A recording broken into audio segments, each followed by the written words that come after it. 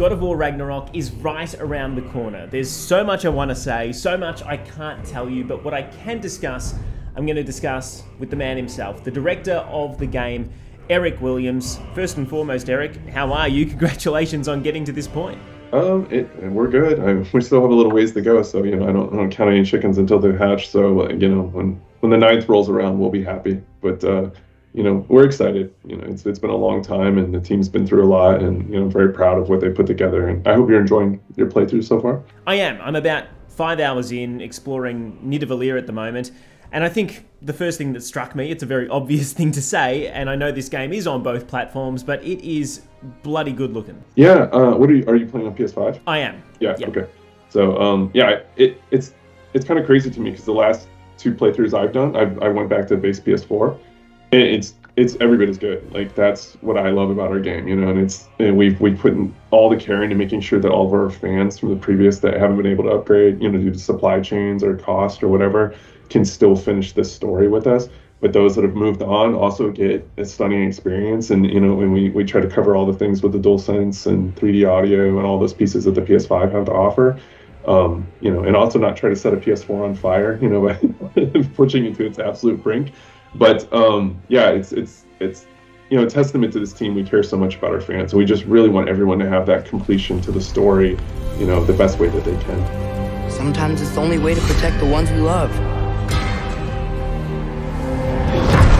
Speaking of, there's not going to be a trilogy. I mean, Kratos and Atreus' story ends here, and there must be so much that you want to fit in, and amazing as the 2018 game was, we really didn't get to see Kratos as the God of War, and now we've already seen a certain character trying to claw that back out of him, which I'm really excited by.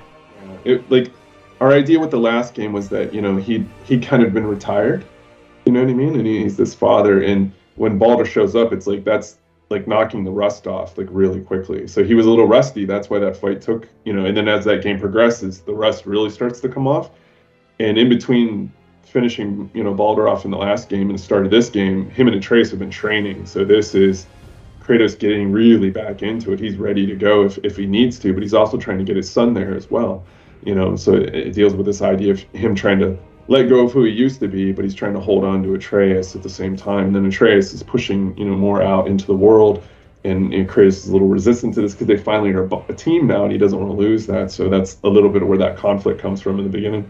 I was taken aback by how quickly a simple line of dialogue or an action is able to show how much that relationship has changed. I mean, very early on, you see Kratos say, "I'll get the deer." He turns around and Atreus is already got it on his shoulders. I mean, time has passed, and it shows that immediately the relationship is not the same. Atreus has grown up. Yeah, I mean, that was very important to us to make sure that, like, if you're going to do a time jump, do it respectfully, and don't expect the audience to have to clue in too much. It's just like, no, it's like when you do something with someone for a long time, you don't need, like, if you're working in a kitchen or whatever, like, you just know the dance. You don't have to constantly say a lot. It's like 1 or 2 words. You know where I am. You know what I'm doing. Behind corners, these type of things. We wanted to make sure that was felt, in the relationship, whereas last time it was a lot of teaching, a lot of like this, do like this, listen to me, I'm trying to, now it's like, no, you've learned those lessons, apply them. And then he's applying them to the point where dad is satisfied. He's like, I taught you well because I don't need to know what you're doing. You turn around, you're already doing it. So that was very important to us, and I think you'll see that expand as you move through your playthrough. It must be hard to start a game that's a sequel while still giving the player room to grow. I mean, when they've got all the old tricks from the first game. I think I was upgrading my armor with Sidri, and immediately he said, "What happened to all the old armor I gave you?" And Kratos just grunts back, "I used it." Yeah, we want resonance with the dialogue that we put into the game.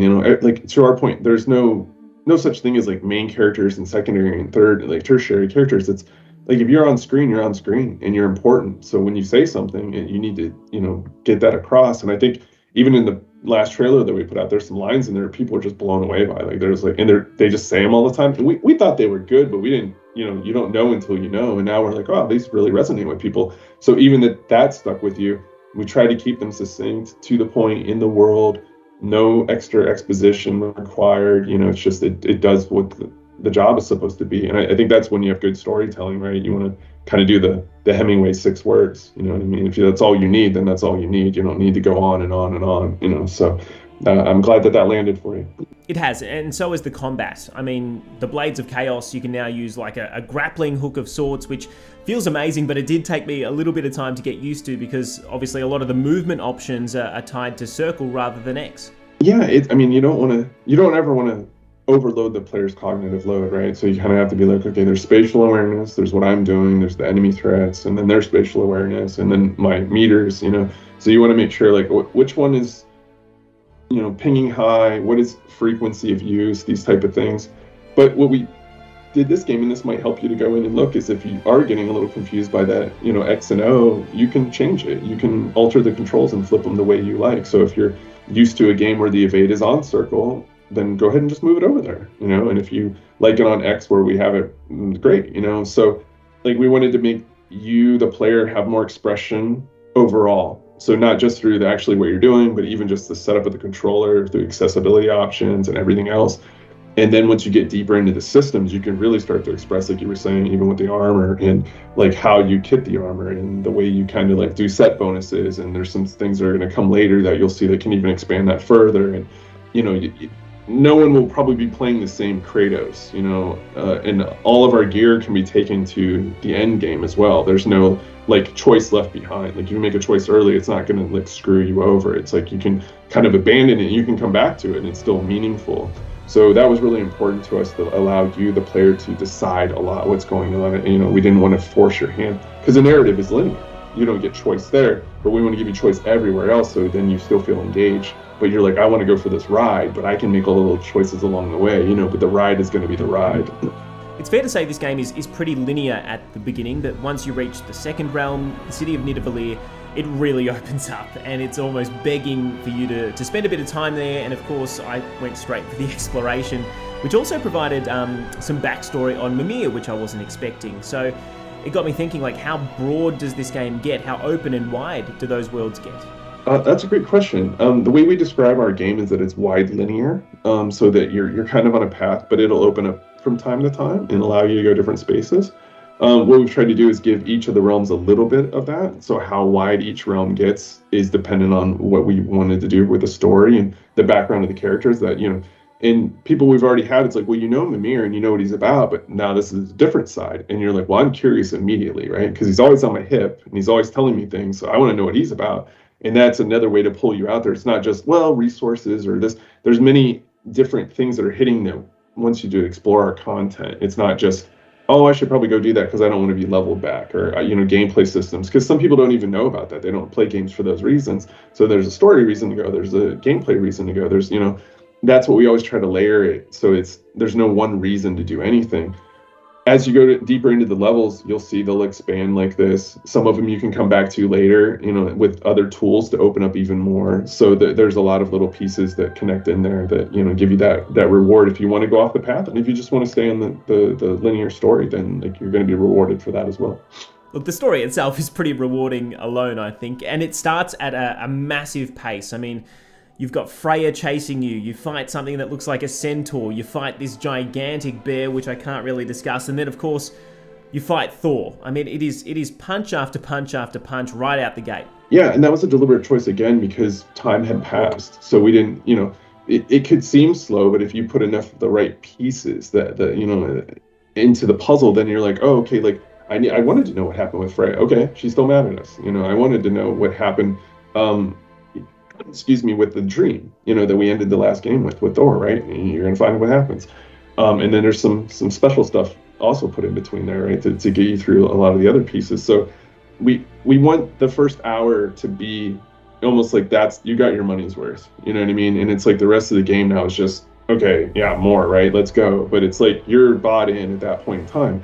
And I think, you know, good films do that. They get you in the first 10 minutes, you know, where you're like, okay, I'm bought in. Or good TV show, right? Like, you're like, okay, I'm like, that last 10 minutes of episode 1, you're just like, bam, because that's like an hour, right, for a good show, like 45 minutes. And so they're kind of set up that way. So we've looked at a lot of media that we appreciate, that we love, and we tried to pace it out in a way that we felt like was like, okay, we can get you back on, we can teach you the axe, we can teach you the blades, we can get the big moments, and you're like, okay, I'm into the story, And the other thing that's really difficult is, we looked at media a lot, and you look at Avengers, and then you look at Avengers Endgame, and Avengers Endgame almost makes twice as much money. That's almost impossible to understand. Like, did these people just go see this movie and not watch the previous one? And they did.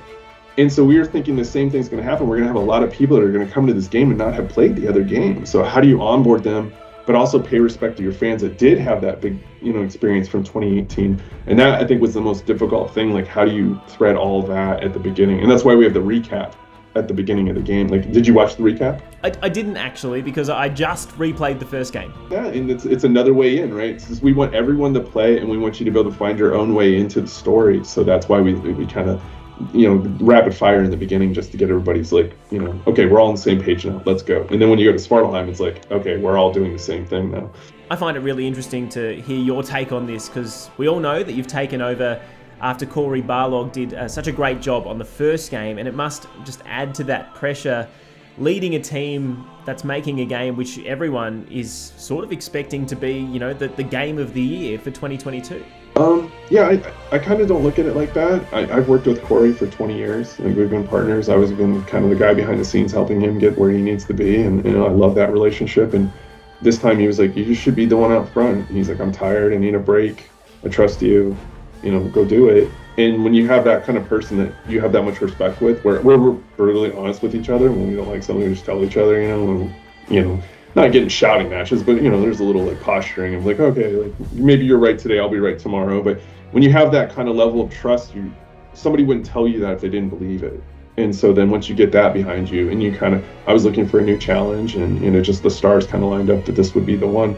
Now, obviously, yes, there is pressure, but the pressure is more of a responsibility to the team. Like they worked so hard to get the franchise back on track, so you don't want to let them down.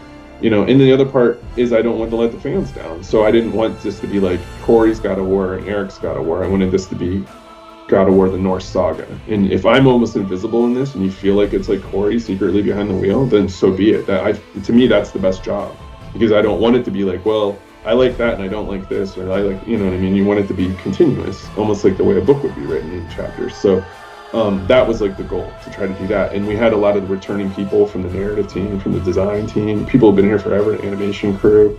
So it's like the heart of the team was still strong, and they'd been through many God of Wars, and most of them on 2018. We brought in a lot of, young people who are ready to go too, and a couple vets from other places. And you want to build that diamond team, that's just set up right to do it. And we had it. And the only thing that kind of like was a stumbling was the COVID. We didn't, nobody could predict that and what happened with it. And again, I don't want that to be the story of this game, because it's like his team, I respect them too much to be like, well, these had to happen. We didn't sacrifice anything. We went in with a plan in like late 2018. It was ready to go. And then we just pushed through it the entire time. So yeah, there's pressure. Don't get me wrong, but we try not to look at it from that point of view. We look at it more on ourselves, because we're our harshest critics. Like, we want to deliver for everyone, not to what the world wants. Because if we make what we believe in, which was 2018, then the world believes in it too. Well, obviously, that's a great attitude to have. And if there has been any impact with COVID, I certainly haven't been able to notice it straight away. I think one of the criticisms leveled at the first game was a lack of enemy variety, but already I have fought so many different things, so many different creatures. I absolutely hate that frog human thing that spits poison at you. It is the worst, but it feels like you made a real deliberate effort there. Yeah, 100% conscious. I mean, if we could have done that in 2018, we would have, but there's just, when you're rebuilding everything from scratch, there's places you have to say, okay, we got to put an end to this, or the game's never going to come out, so like, we already knew what we wanted to do and how we wanted to improve those. Having been through the transition from God of War 1 to God of War 2 and Chains of Olympus to Ghost of Sparta, there's kind of a little bit of a formula, like how much you need to add and how you expand it. And you also know a lot of what you're doing now, so it's easier to make more. And everybody's kind of bought in. There's not as much like, is this going to work? It's like, yeah, don't worry, we'll just do these guys too. So the team was more like equipped to do it. It's also scary because you're like, well, more is more. And it has to be just as good. You can't just put more in. It has to be more and good. So if not great. So we kind of have this mentality that all 8s make a 10. Like, if everything in the entire game, doesn't matter from like the smallest little music note to the biggest giant monster, is there, it's the all ships rise in tide kind of idea, right? And then you can't you can't pick it apart. So we want to make sure everything was there. And since that was one of the complaints, we were like, okay, like attack that right out of the gate. That was one of the first things we did. We built this enemy list, and I think from that enemy list, like only one monster didn't make it, you know, in this game. Whereas in the last game, there's probably like 6 or 7 that didn't make it. So if you're already feeling the variety, it will continue. I promise you that. What was the one that didn't make it? I can't even remember now. I'd have to go back and look at documents from 4 years ago.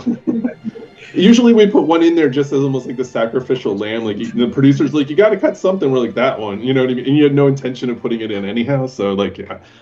I'm telling you terrible secrets now. You see, you got me talking. Thanks to the trailers, we already know that so much more is going to come in this game after the 5 hours that we've been allowed to discuss. I mean, we still have to see that wolf.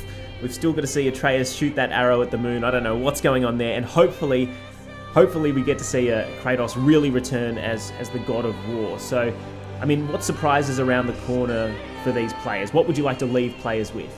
You know, it's going to sound like a cop-out answer, but I don't have one thing or anything that I want them to take away. I hope we entertain them. I hope that we're worth their time.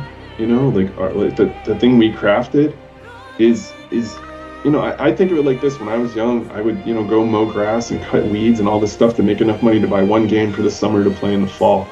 And you wanted that game to be good.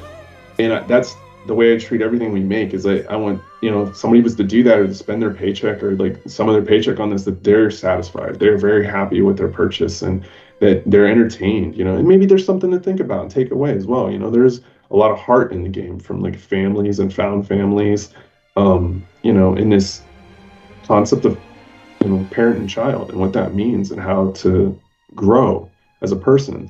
But, you know, we want to entertain you. It's a game. You want to have fun at the same time. So it's like it's balancing act. And if somebody's just entertained, that's great. If somebody has like a moral epiphany, great. Like I don't have this one thing. We put a lot in and whatever lands. And I hope, you know, it's in a positive way. Returning to this world, we're obviously returning to a lot of the areas that we explored back in 2018, but Ragnarok, this arrival at the end of times, has made things look really different. Yeah, so Fimbulwinter, the last 3 years, has been affecting the realms in different ways. You've seen Midgard, it's frozen, and you've seen a bit of Svartalheim where there's some, you know, seismic activity and whatnot going on. I'm not going to spoil the rest, but, you know, as where they sit on the tree, it changes how much they're affected. They're not all affected in the same way and at the same severity. You mentioned Marvel's Avengers, and obviously we all have a vision of what Thor is in our minds, being, you know, a buff Chris Hemsworth, but your Thor is very different. He's very different. That was intentional, you know, like I've gone on record that we just wanted him to be a big boy. You know, like we look at mythology as a reference point, but we don't adhere to it. Obviously, Kratos is not part of Norse or Greek mythology, so he's already Agent of Chaos. So when we find what we think is an interesting matchup for Kratos, or the way we want the character to behave or treat, you know, we'll pluck things that we like and discard other ones, and we kind of make it our own. So we put the Santa Monica paint on it, if you will. So that's why he is the way he is. You'll see more as he develops. How much more rage-fueled can Kratos get by the end of this game? Kratos? Yes. Oh, you're going to have to wait to see. I'm not going to spoil it. Once you're done with the Norse mythology, is there another pantheon of gods you'd like to explore? Oh, yeah, I can't answer that. You can't answer that. That's you know, there might be one that just tickles your fancy. Yeah. We'll see. We'll see what the cards have in the future. The way the original was presented with that one camera shot made it really stand out back in 2018, and obviously that returns this time around, which makes it feel like one continuous game almost. And I'm interested because no one else has really tried that. Is it because it's so tough? I mean, no one's certainly done it to the extent that you have in a big AAA title. I think another game has done it. It's difficult. It's extremely difficult. The reason why we did it is we really wanted you to feel like you were with them, like you lived the day with them. And that's still kind of the idea, you know, when we talk about it, like we'll do, like we have this big Norse mythology, but we also do very small slice of life moments, you know what I mean? And if you cut around, it's hard to keep that feeling of like you going through your day, right? If somebody follows you over your shoulder the whole day at your office and you're going to lunch and all this kind, it's very different than if they were to cut it up like a TV show, you know? So, and there's nothing wrong with the other approach, but we wanted to have that documentarian kind of dirty, gritty, lived in day. And that's why. So it's not done as like a, whoa, look at us. It's like, it's done for a very specific reason to the narrative and the way we want people to view the narrative. So yeah. we have to mention Atreus, and we can't talk about a lot of the details here, but something is going on with that kid, and it's pretty weird already. Yeah, definitely. He's he is his father's son, but he's also his mother's son, and that's part of the problem for Kratos, is that he can't fill that part. He didn't even know Faye was a giant, you know what I mean? And now he can't express that part of his life to Atreus. So Atreus has this wanting, but he also has this respect for his father because they finally built a bond, and that's a tough place to be as a, like 12 to 14-year-old kid. So, we'll see where that goes. I certainly can't wait to play the rest of this game. The first 5 hours has been everything I expected and more, I suppose. So thank you for that, Eric, and thank you so much for your time. As we wrap this up, the floor is yours. I mean, if I'm getting a parting shot, I just want to thank my team. Everybody here at Santa Monica, from up in San Mateo, all the way down to everyone at their homes, working on this game, to all of our external partners all over the world that help us build this monster game. Thank you so much. It's been an honor to work with all of you, and I mean, they're the best. I can't say anything more than that. Fate only binds you if you let it.